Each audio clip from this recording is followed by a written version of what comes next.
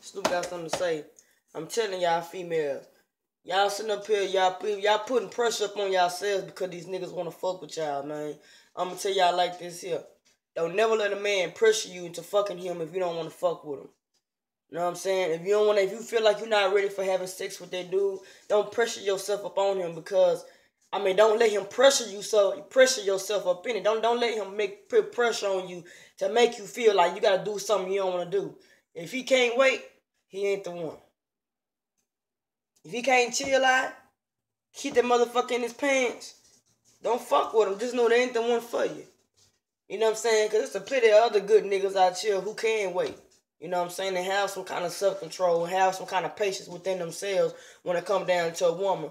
You know what I'm saying? So, shit. That's all I got to say. Don't settle for less. Because when you do this shit, you don't even know your worth.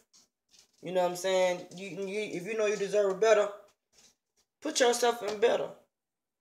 You know what I'm saying? This young Snoop, I'm out.